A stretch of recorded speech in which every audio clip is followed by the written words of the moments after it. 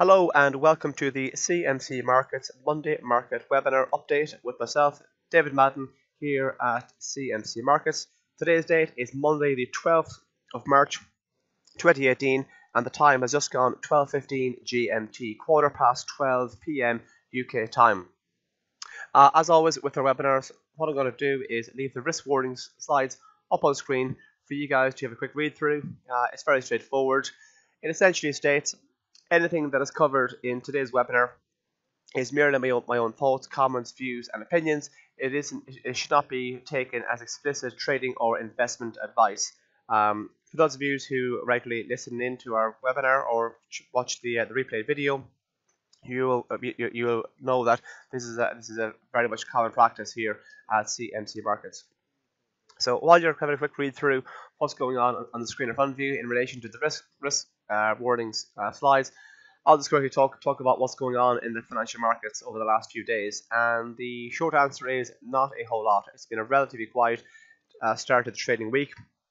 Positive finish that we had in the US on Friday was replicated by a positive finish last night overnight in Asia, and we're seeing the mood of optimism continuing here in Europe.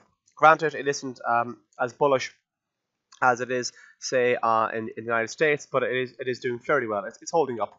The financial markets, for the time being at least, have seemed to shrugged off the news that Mr. Trump is pressing ahead with his tariffs on steel and aluminium. Granted, with the exception of countries such as Canada and Mexico and also Australia, and also those tariffs don't actually come into play for another 10 days or so. So there's a possibility the financial markets may wait to react until then, but for the time being, things are looking to be kind of carrying on business as usual. This could also be a case of the financial markets initially had an excessive reaction to the news of the tariffs, and then as we found out, Mexico, Canada, and Australia were exempt and they weren't going to be imposed just yet. So maybe it's a case of the financial markets kind of reacted and priced in the bad news initially before we actually had, and then it turns out it was a slightly watered down approach to the protectionist policies that has gone down the route of. Also, we haven't really had a full-on and equal reply from, say, the European Union or China or what have you in terms of reciprocal tariff sizes. So there's a possibility if we see a reaction from, say, Europe or the European Union or, say, perhaps China, we could be heading down the route then of a trade war, and that is something that is likely to push weight on US stock markets and global stock markets, and also the US dollar. Looking back at last week's non-farm payroll figures, it was typical non-farm payrolls in that the market reacted to the headline number, but the devil's in the detail with non-farm payrolls, and actually the remainder of the report was good. It was good, but it wasn't amazing. It wasn't as impressive as the headline number. Wage growth was good, but it cooled, and also it missed expectations.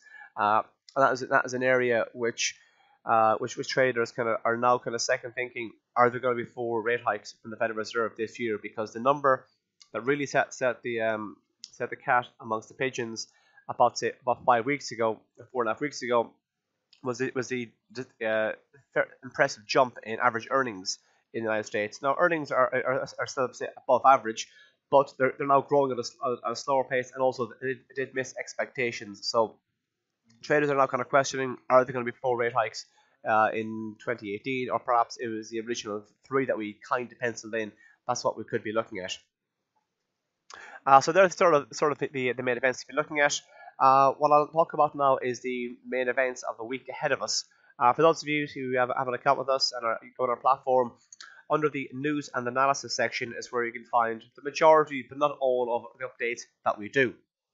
So going under news analysis to this section here, and then scrolling across to Friday's one, because it would be put up on Friday afternoon, the week ahead. This gets done on a weekly basis. There's actually an embedded video that goes along with it, which is done as well. But I'll just run through here the highlights of both the economic and corporate events of the week ahead of us. So on tomorrow, we have fourth quarter figures out from Dick's Sporting Goods in the United States. Sporting goods coming out tomorrow on Tuesday, fourth quarter numbers. On Wednesday, we have industrial production and retail sales figures coming out of China. Keep in mind, we had some fairly impressive Chinese exports recently, and this is possibly an argument behind Donald Trump's trade war, whereby the playing field or the trading agreements aren't level between the United States and China, and we have a scenario whereby Chinese imports last month weren't very high, but Chinese exports were enormous. So someone like Mr. Trump is looking at this and saying, you know what, we got to alter this, we got to change the arrangement, we got to change the relationship here, because China is benefiting and selling a lot out to the West, in particular the US, but it isn't necessarily buying much from the US, as much from the US. So you can see why Mr. Trump would like to actually change the trading relationship between the two countries. So keep an eye on the Chinese figures that are coming out on Wednesday. If you trade, say, the Australian dollar or any of the mining companies or high-grade copper, you need to keep an eye out what's going on in China.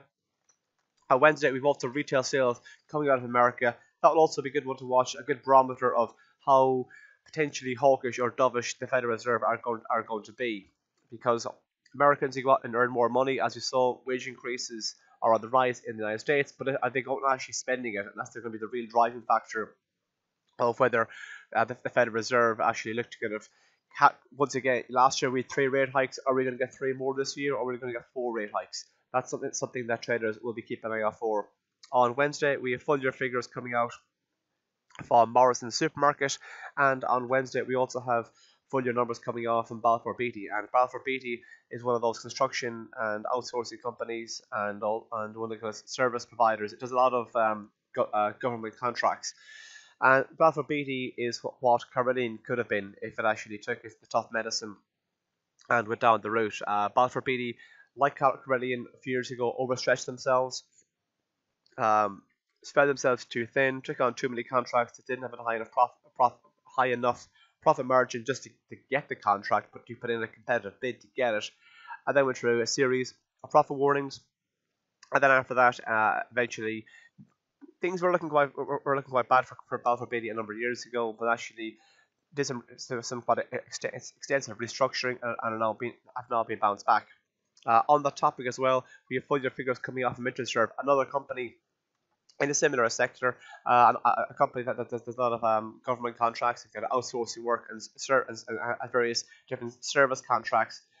They've been in the news recently for the last few months for the wrong reasons. They've had a couple of few profit warnings. We did see the share price bounce back last week, at the back end of last week though, on the news that a company called Emerald Investment, a Scottish crowd, are looking at acquiring a lot of their debt on the secondary market, and there was a report in one of the papers stating that Emerald Investment are actually looking to kind of guarantee or potentially back the financing of Interserve. So keep an eye out for the Interserve figures, which are coming out on Friday. What I'm going to do now is I'm going to run through the major markets, most popular markets, talk about the price action I'm seeing on the screen, and areas that we could potentially see the market potentially move to. If there are any markets, I'm going to cover 8 major indices, major commodities, major currency pairs. If there are any markets that I haven't covered that you want me to cover, feel free to type in the chat box where you the same area you got back to me saying that yes, you could hear me loud and clear. Feel free to type in suggestions of markets that you want me to cover. So I'm starting off now with the FTSE 100, and so I can see here on the FTSE 100, in the last few sessions, after the mega sell-off that we saw in late January, early February, the market was bouncing back. It appeared that the bounce back, the push higher ran out a bit of steam, and now we're pushing higher again.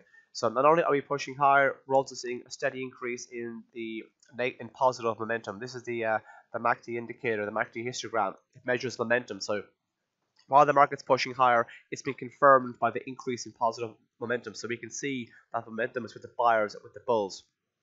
So the market's pushing higher.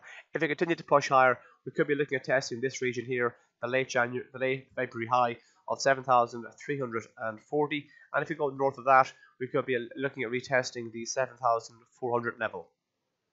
But if you do manage to turn over on itself again, we could be looking at finding support in around the 7,061, and a break below 7,061 could pave the way for a fallback and a retesting of the this price here from the out of hours low on Thursday, the 8th of February, which comes into play at 6,919. I take a look now at what's going on over in Germany. It's for the European markets. The shape of the chart looks relatively similar, and same with that in America, where similar deal in Germany, whereby we've had the sell off, we've had a bounce back. It's given up a lot. It gave up a lot of its ground gains here, and things were looking fairly negative for the DAX, but it has managed to kind of bounce back again. We really would need to see the 12,600 area, the late February high, being cleared before we become more confident that this full correction is underway, because we've had a full correction, say on the Nasdaq 100, for example, but yet the European markets are very much still languishing behind. So if you do take out 12,600, we could see a target 12,741, and if we go north of there, we could be looking at heading up towards the 13,000 level. If the market does manage to kind of runs out of steam and turns over on itself again, we may find some support in around the kind of 12,000 area, or perhaps even down at the 2018 lows, or the February lows of 11,692. This level here.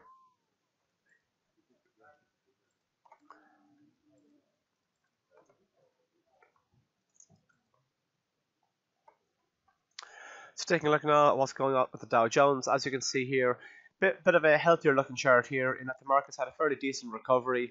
It's pulled back and it's pushing higher here yet again. It's now once again back above the 50-day moving average. The market's edging higher. We can see that momentum has turned positive the last couple of sessions and is increasing. So the momentum is with the buyers. First level to keep an eye out for to the upside will be the late February high at 25,821. If you go north of that, the kind of psychological number of 26,000 will be the next one to watch out for. And a decisive break north of 26,000 could look at then sending us back up towards this area here of the early February high of 26,307. If the market does manage to kind of run out of steam and drift lower again, we may find some support in around the 25,000 area, or perhaps even down at the early March low of 24,213. But I think this area here could be an area whereby if this is taken out to the downside, it could be a sign that the market is once again losing confidence, or it could be heading back down towards the February low of 23,138. I'll just take a look now at what's going on with the S&P 500. As you can see, the price action of both the Dow Jones and the S&P 500 have been fairly similar, just like the price action of the FTSE 100 and the Nasdaq. The FTSE 100 and the DAX have been similar as well. So, but the key difference on the S&P 500, which it has over the DAX, is that the S&P 500 has actually managed to take out the recent February highs, and we're talking at levels now not seen since early February on the S&P 500. And the markets can be one of those kind of self-fulfilling prophecies, whereby the more a market recovers, the more likely it is to make a full recovery. So the market pushed higher here, got up towards the 2,800 mark. As the market was pushing higher here the last few sessions, a steady and notable increase in positive momentum. So the momentum confirms the upward move. The momentum is with the bulls. The market's pushing higher here. And if you do manage to take out 2,800 again, we could be looking heading up to then towards 2,800 and say 38. And then if we go beyond that, we could be looking at retesting the all-time highs of 2,877. Any pullbacks that we could see may find some support from the 50-day moving average at 27,047, or perhaps even down at this level here at 2,720, or even 2,700 itself. It's only if you see a break south of this area here at 2,647, then could you be worried and looking heading potentially back down towards 2,600, or maybe even as low as 2,532. But given that the market has recovered, if you look at the amount of recovery from the highs here to the lows here, we can clearly see that we covered some in the region around 75% of the downward move from the all-time high. So the more a market has recovered, the more likely it is to make a full recovery. I'll show you now what's going on with the Nasdaq 100, and now that actually managed to actually not only make a full recovery, but actually gone to print fresh record highs. So, as you can see here, this potentially could be the blueprint for other markets, whereby the market pushes higher, makes a recovery, has the odd pullback, but goes on to actually goes on to retest the recent all-time highs and hit fresh new highs from there. So the last few sessions throughout March, we can see a clear and steady increase in the price here, and also it's been confirmed by the increase in positive momentum. The market's pushing higher here. We're currently trading at 71.25 or so on the Nasdaq 100. So if the market will continue to push on from here, we could be looking at targeting 7,200. Any kind of moves to the downside, we could find some support come into play in around the 7,000 number itself. And it's only if you have a size. It's only if you say move south to say 6,800, then you might want to get worried, and we could be looking heading it back down towards 6,643. As I mentioned, I'm going to go through some commodities now and then some currencies. If there are any markets that you want me to cover, feel free to type in the chat box, and I will happily give those a look. So if you take a look at the price action of the last, basically throughout say January onwards, we can see that the price of gold has been broadly edging lower. We see some kind of wide swings, but broadly speaking, we have seen the market move lower, and the definition of a downward trend is lower lows and lower highs, and that's precisely what we saw here in gold in the last few weeks. So after hitting 2018 high and a high for a level not seen for over a year, what does gold do?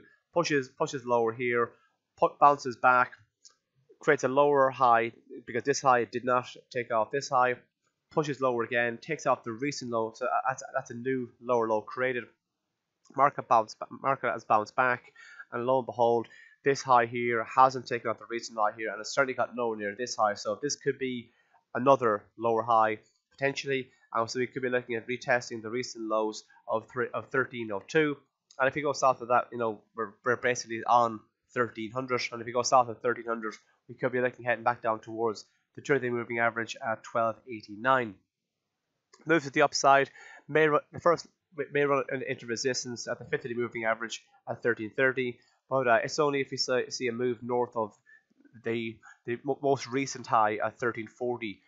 It's only if you see a break north of 1340, then we actually start to feel we could actually be looking at retesting, say 1350 or 1366, heading up toward these areas here. While the market is south of say 1340, it's likely that that market is going to continue to push lower. It's like I said, because we haven't created any higher highs in a while for gold. So if you don't take out 1340, it's likely the market is going to drift lower. But if you do manage to take out say 1340, we could be heading towards 1350, or then of course the February high of 1361 will come into play, and then beyond that it'll be the January high of 1366. And if you take out 1366, the next level to keep an eye out for will be 1375, on a level not seen since July of 2016. US cocoa, yeah, I'll have a look at that now in a second. Let's go to the oil markets very quickly. Cocoa.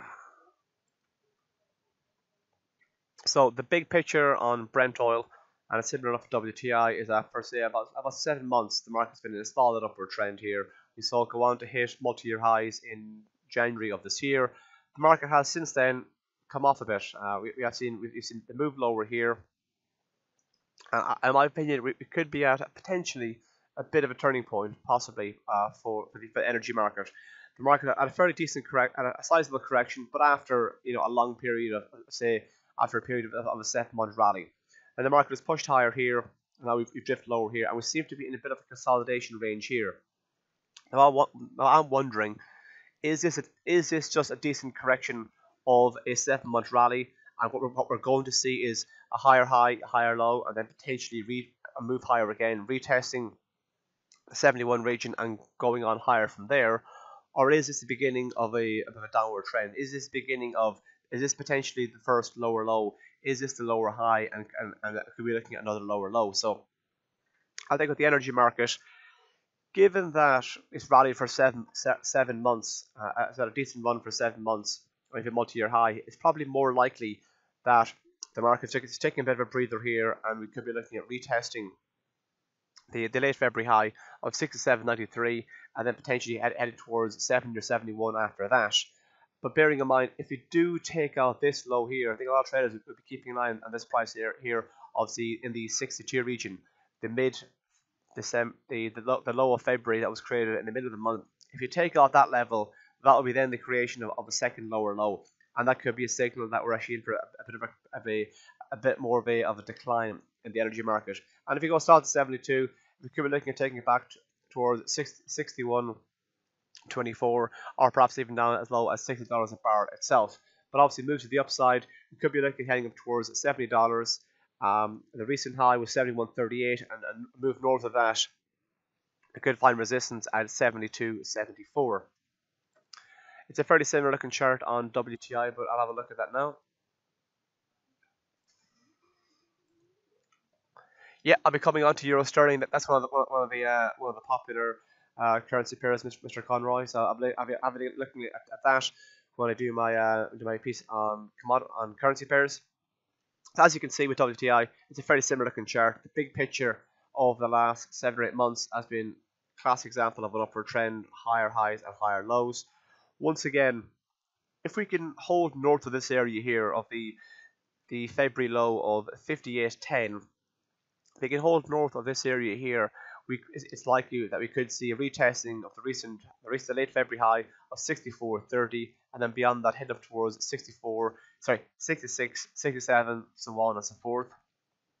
But if you do manage to take out the February low of 58.10, that will then be a second lower low in a few months, and that could be an indication that we're heading back down towards potentially this area here at 55.72, or down even as low as 54.76.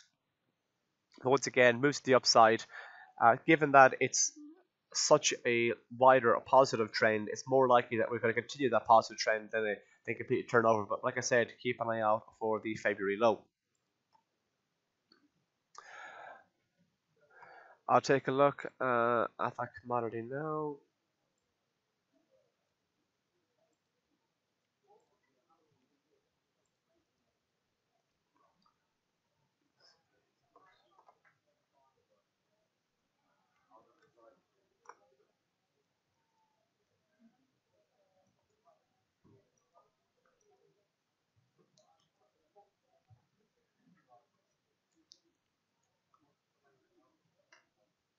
Just to clarify, Mr. Smith, in relation to which precise contract is it? Because you mentioned in the message US, but what I'm seeing here on the screen is UK cash.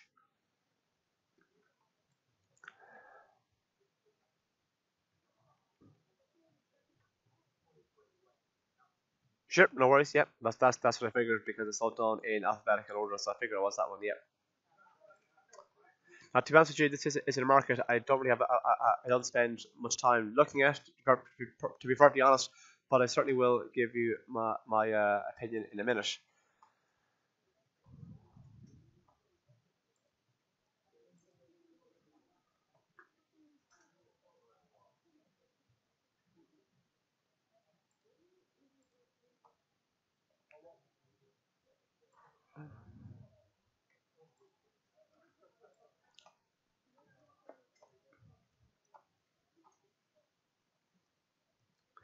Okay, obviously this is a market that I look at fairly regularly, so let's do a bit of a longer data analysis than I normally do. As you can see here, after massive surge here, what a successive run of several years, from say 2011, this is a massive bull run here, higher highs, higher lows all the way along. Multi-year high created here in 2016, quite an aggressive sell-off on the back of that. In these sort of scenarios, you're always kind of wondering, is this a snapback, or is the market going to turn over on itself again and turn lower? Or is this a point where the market is actually going to be pushing higher, and we're looking at actually recovering the ground that we've lost? What I will say is this: is that it's what adds weight to the argument that the market is turning around is the fact that it's actually quite distinctively smashed above these highs here. You see the market here take off this high here, this high here, this high here, even all signs, all that all kind of adds weight to the argument that the market is correcting itself, and the market is pushing higher, and this upward move could be sustained. It's also what also is encouraging to see as well is how, as the market was pushing higher here, there's a steady increase in positive momentum. So the momentum is clearly with the buyers. It's when you see a market pushing higher and momentum isn't pushing higher, momentum's going the opposite direction. That's when you can get a bit That's when you can get a bit nervous. Part of me thinks that the market has gained so much ground here as such a violent or aggressive snapback. We might see the market pull back to, say, somewhere in around here. Potentially with these highs come into play in around the 1652 area. We could see the market just give up some of these gains, or potentially down towards 1600 before potentially moving higher. Just because a move like this is so aggressive, and it was done in such a short space of time, it's often difficult for markets to sustain that momentum, even if it does have even if the wider positive move does continue. It's often difficult for this to go up in a 60-degree line. That's quite difficult for markets to do. So you may see a bit of a pullback, potentially down as low as, say, 1600, or maybe even down towards the 50-week moving average here at 1531. Notice how it acted as support here only a few weeks ago. And then if you do continue to push higher from here, I think a key area to keep an eye on will be this block here. Probably the top end of that range would be 1887. Just because there's a lot of consolidation in around here, and of course what we're seeing now is the market appears to be running into resistance in around there. So if we do take out this area here, we could be looking heading towards 1900, and then of course 2000 will be a big area to keep an eye out for. I hope that answers your questions, Mr. Smith. So yeah, what we could see is a bit of a snapback before another push higher again. But to be even extra, if you wanted to get real confirmation that this downward trend is coming to an end and the market is potentially going to do a full correction, a move north of, say, 2000 would then kind of signify that. Right. I will now do a few currency pairs.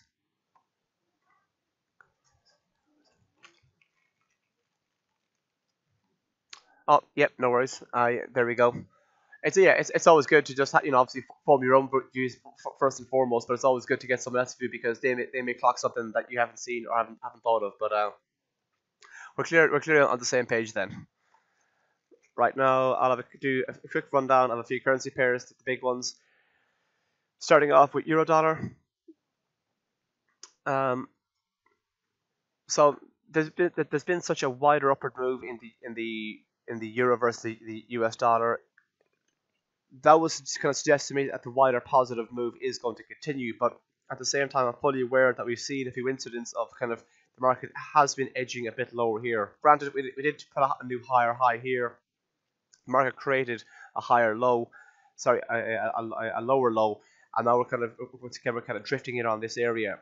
It seems to me the market seems to be a bit indecisive, but while we remain north of say the 122 area or of this low here at 121.54, I suspect the wider upward move is going to continue.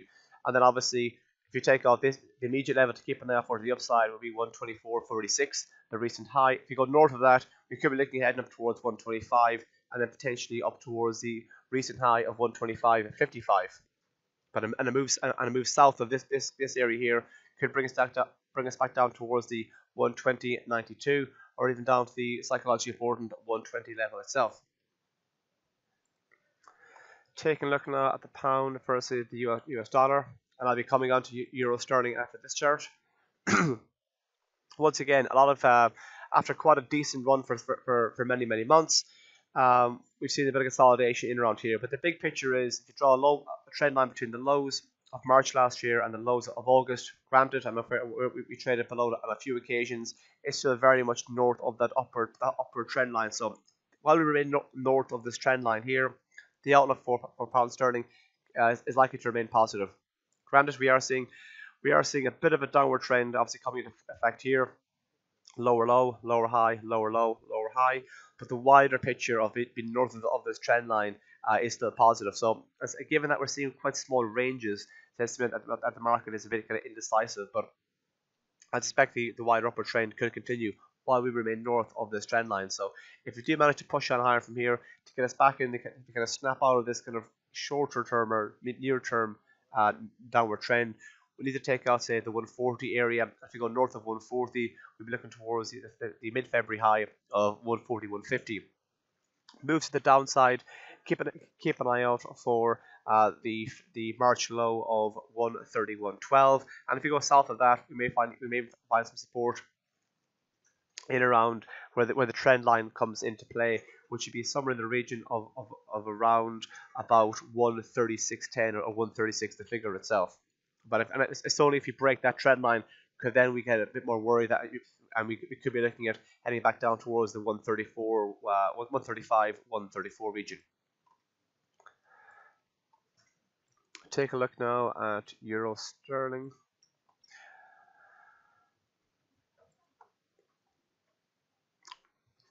Euro Sterling continues to be a market which hasn't had a major amount of volatility. For quite a while, it was sort of range bound between, say, 0.8929 to the top and 0.8689 to the bottom end. And only last week, when I actually break north of it, I thought finally we're actually seeing some direction in this currency pair. And what do you know, the market actually managed to get back below that level again. It does appear to be, there's an argument to be made since the end of January, or say the past about 6 to 8 weeks, the market is in an upward trend. You could say that the market is creating higher highs and higher lows. If you do manage to continue to push on higher from here, the first area to keep an eye out for to the upside will, of course, be the recent high of 0.8967, and if you go north of that, we'll be looking towards 0.90. And then potentially north of that, we could be looking at heading this price area here of 0.9049. Move to the downside, may find some support in around 0.88 area. And if you take out the end of the late February low of 0.8771, we could be looking heading down to the bottom end of the range at 0.8689. And if you go south of there, which we haven't done in a while, because this will potentially be a significant area because it was tested on a couple of occasions. If you go south of the 0.8689, we could be heading back down towards 86 the figure. Now the last market I'm going to have a look at is going to be the US dollar versus the Japanese yen, and then I'll show you a few things on our trading platform, and then we'll look to wrap things up.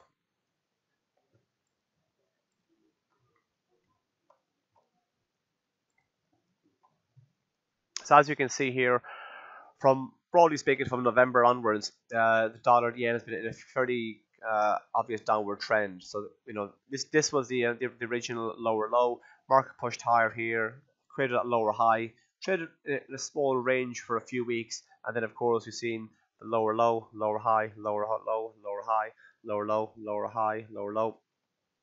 Classic example of a downward trend. We are seeing the market in the near term, market pushing up higher again.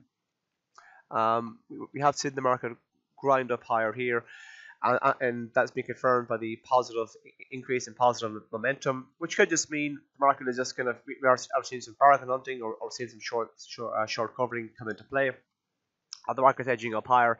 The wider picture is still to the downside, but if the market in the near term is edging higher, while you could even retest 108, while we remain south of 108, I think that the wider downward trend could remain in place.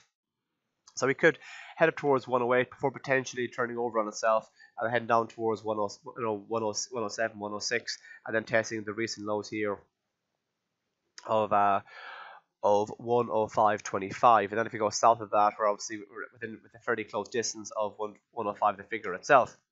If you move north of 108, now to keep an eye out for potentially to the upside will be 108, 109.78, and if you go north of that, we could be looking heading up towards 110.84. I've just been asked a question here.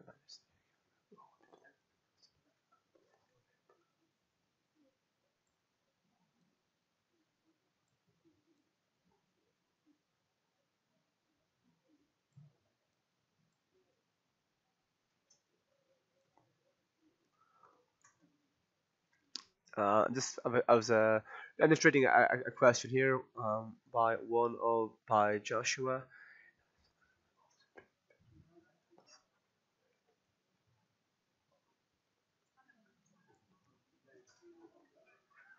In relation to Joshua, your observation that there's a kind of inverse relationship between say, the FTSE 100 or the UK 100 and cable, but since February it's been mirroring the Dow Jones, the US 30.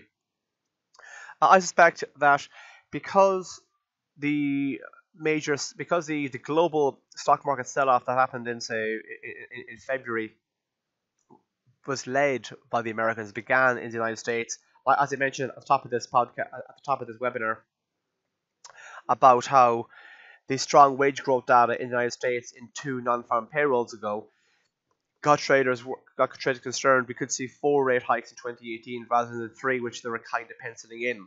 So I suspect because the sell-off originated in America, traders were then waiting for America to turn around, or else effectively continued to lead the way. America began to sell off the world, and the rest of the world followed. Now America is correcting itself, and now the rest of the world is following again. That's my take on that's my take on the events of why say for example, you know, the moves and the moves. Notice how the charts of the Dow Jones, the S&P 500, and the Nasdaq were all looked fairly similar. And then over in Europe, the movements on the FTSE 100 and also on the German market, the DAX, they look fairly similar as well. So I just think this is an example of it began in the United States because it was a kind of American-led sell-off, and now the market is moving lower also. Sorry, the market's moving hot. The markets are the correction, the sell-off started in America, the correction started in America, and everyone else is following. Also, as I mentioned recently, a couple of charts ago, the pound dollar trend over the past say 5 or 6 weeks has been to the downside. Granted, that's in a wider positive trend, but still, the pound has been losing ground to the US dollar recently. And also on top of that, as you've seen on the Euro sterling chart a couple of charts ago, the euro, well, at least briefly anyways, was gaining ground against the pound too. So in terms of actually covering charts, that's actually it for the webinar itself. What I do want to do is quickly run through a couple of things on our trading platform. As I mentioned at the top of the platform, everything that we do in terms of news analysis gets a lot of stuff that we do in terms of analysis gets posted here to the news and analysis section. So throughout the day, feel free to go on this and get our thoughts and our views and the news stories that we feel are important. Also, there are other webinars that you can avail of. So tonight at 1900 GMT, 7 p.m. UK time, there's the Trader Development Program Part 2, Trade with a Precision Strategy. That's on tonight. I recommend tuning into that. On Wednesday, the 14th of March at 17:30 GMT, half 7 p.m. UK time, we have the Next Generation Forex webinar.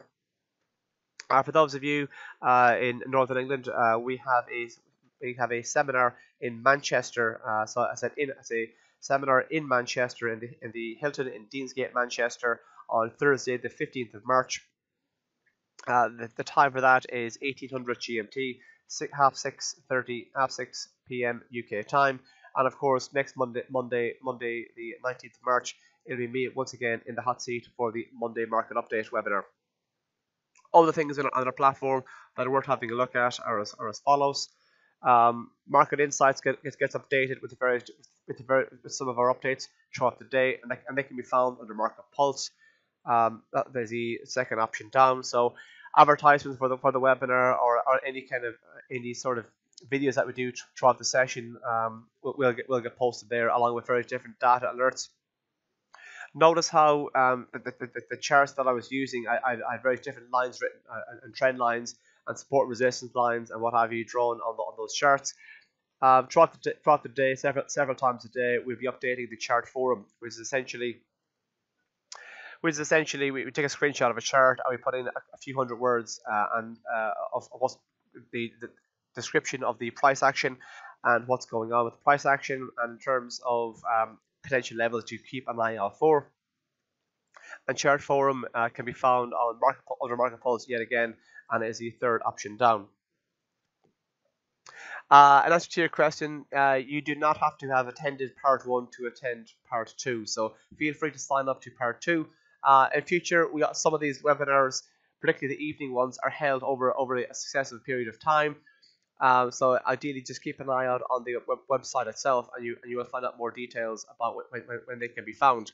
But the answer is, feel free to join part two, even though you may not have actually joined part one. It's absolutely fine to do that. I do want to thank you for your time. All of us at CMC Markets appreciate you tuning in to our webinars. The video of this webinar is going to be available on Market Insights within the next hour or so. I think we have covered all the major bases and all the major markets. So once again, thank you very much for tuning in. Have a good trading week and good luck.